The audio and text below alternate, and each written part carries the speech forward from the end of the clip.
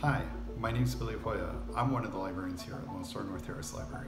And today, I'm going to show you how to take physical objects like this and turn them into digital objects like this. Welcome to Maker Wednesday. For this project, you're going to need a few things. First off, you're going to need an object to scan. When you're choosing your object, it can be anything. So you can do a little figurine like the statue I have here, or you can do a big statue in the park.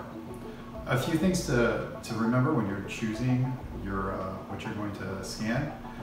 Things with transparent parts, so think like clear glass, clear plastic, those don't scan very well. Things with moving parts, so if you think about like trees, their branches sway in the wind, or even small plants, other things like that, they won't scan very well. So make sure you pick something that isn't see-through and is fairly rigid. The next thing that you're going to need is a camera. Now, if you're doing a big statue in the park, you may want to use a professional camera with a big lens or something like that so that you can zoom in if you can't get really close to the statue. But for most things, like this figurine, and for even if you're doing a statue in the park, just a regular camera phone, the camera that's on your phone, will usually do the trick. For this project, I'm actually going to be using my little Samsung A20 here. It's got a little 2-lens camera on it, and so that's what I'm going to be using for this project. And finally, you'll need a computer with an NVIDIA video card in it. You can find NVIDIA video cards in many different gaming laptops, some mid and high-end computers. If you don't know whether your computer has an NVIDIA video card, we have instructions on our LibGuide to tell you how to look in Windows 10 and find out what kind of video card you're using. Now, let's take some pictures of our object. You're going to want to take pictures all the way around your object, the top, the sides, all of it. The more pictures you take, the more high quality object you'll get in the end.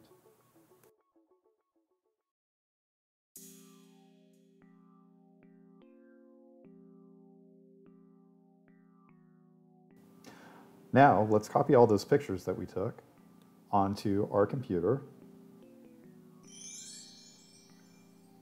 And now, let's import them into Meshroom. So I've got Meshroom going here. If you look here on the left, this is where we're going to drop the images. If you want to view each one of these images, you can use the little image viewer here in the middle. And then on the end here, you'll see 3D viewer. This is where it'll actually show you camera position and the textures as it creates them. So let's go on. I'm just going to minimize this just a little bit here. And then I'm going to open up this file where I had all the images. I'm going to go on and say all, and then I'm going to drag them right in there. And you'll see here, it's going to give you a little dialog box. And there's all the images. And you can go through and you can view each one of these as if you want to. Let's go on and hit the start button up here on the top. And then it's going to go on. If you haven't saved it yet, it'll ask you if you want to save the project. Let's go on and save it. And I'm just going to save it back to that statue folder that I created there. I'm going to go on and hit save. And after you do that, you'll have to hit start again. Now, even on fast computers, this is going to take a little while. So I'm going to go have some tea. Maybe you might want to go have a walk around the block, play your favorite video game while this is happening. If you've taken a lot of pictures, you know, if you're doing a big statue outside, you could easily take over 1,000, maybe more pictures. You may want to leave this running overnight. Through the magic of technology, we're going to make this go fast. And so I'll be back with you in just a second.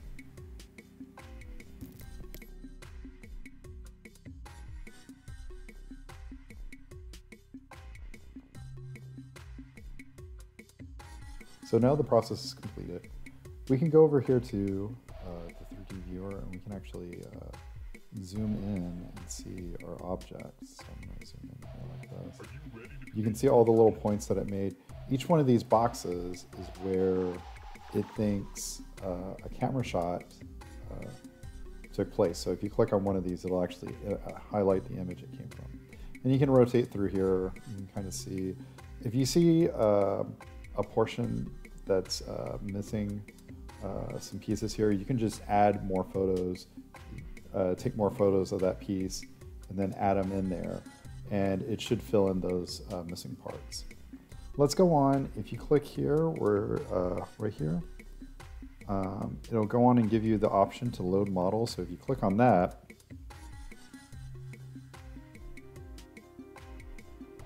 it takes us just a few seconds. You'll see the whole model that it created from everything here. So you can see, I tried to figure out where the table was, and it got some of the background here in the back, but for the most part, it got the model. Now at this point, we can go on and take this into a VR program or something like Blender, and you can edit it. But it may, if you're planning to do something else with this, it may be a little bit easier to do a little bit to clean up this model a little bit. And so we're going to do that using a program called Mesh Mixer. So before we start editing the file in Mesh Mixer, let's go on and make a copy of it here. So let's go back to that folder that we just created that has all our pictures in it. This is the one, so this, if you look in here, this is the statue. That's the actual file that contains some of the data for our project in Meshroom.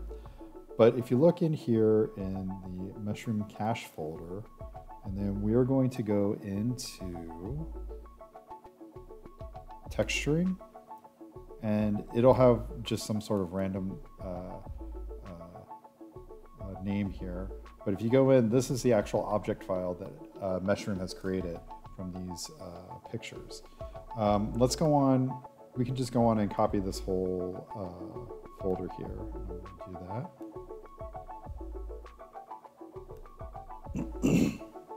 I'm just going to put it here in our statue folder for right now. Oop, wrong one, sorry. Control paste. There we go. And I'm just going to give this a name right now.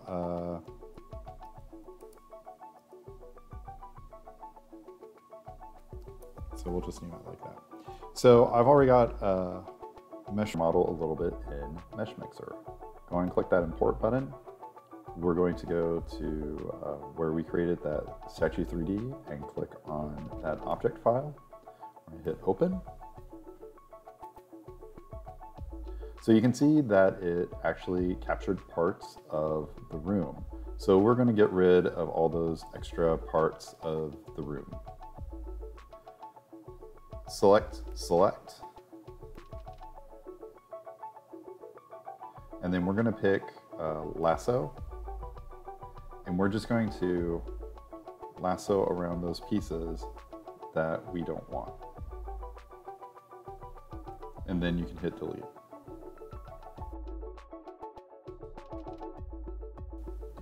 To get this last little bit, we're going to rotate it around, and then we're going to use a slice selection. So select edit, and then we're going to select transform, and we're just going to rotate this guy around like so.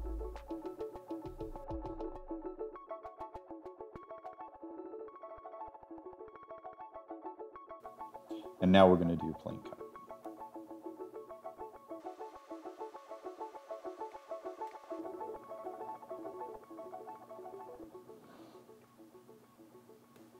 We still got a little bit of the floor there, or the table, so we're going to use lasso one more time.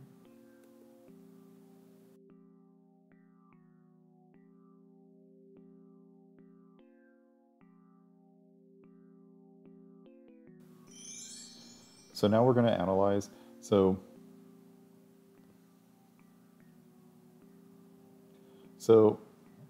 if you could take this and you can edit it more in Blender and stuff like that. but if you're going to print it out on a 3D printer, you would need it to be watertight. Sometimes when you're scanning, it may leave little holes, and so now we need to go back and fill in all those little holes that may be in this object. So we're going to go to Analyze, we're going to go to Inspector,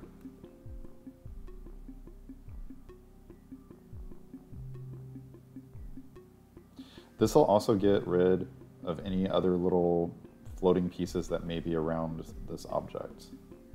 So we're going to go on and do auto repair. And then select done. And now you should have a finished object. So now you can take this guy and you can go on and say File, Export. And we can export that back out as a whole bunch of different formats. You can pick whichever one that you need. If you're pulling this into AutoCAD, you may do an STL.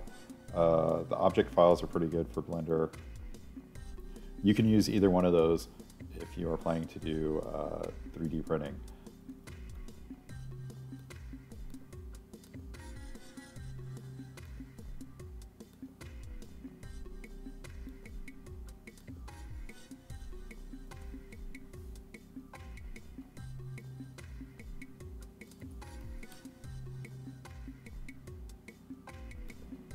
Now we can go to Cura.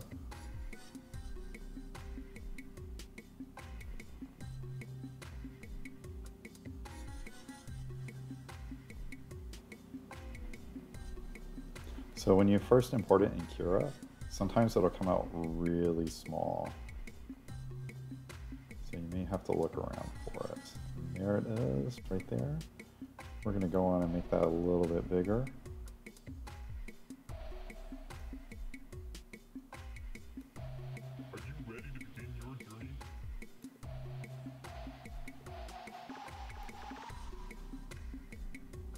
And so you can see we've got our little statue there. Now, if you notice that parts of this are maybe have not quite as high detail as you want, you can actually go back and take more pictures, and then you can add those in, and it may actually help this the detail come out a little bit better. So there you go. You can also upload scanned objects to websites like Google Poly.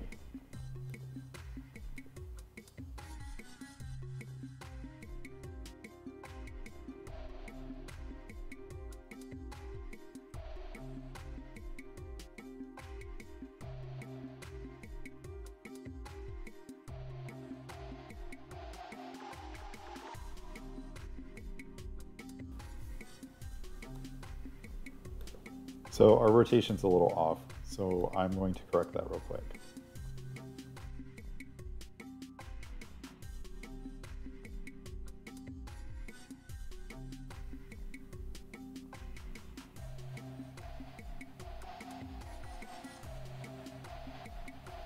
Once you publish something,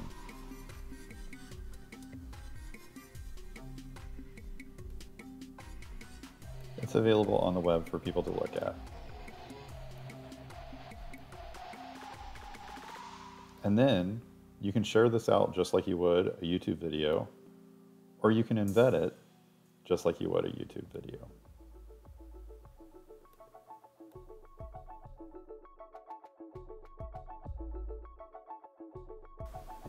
So that's it. Thanks for watching.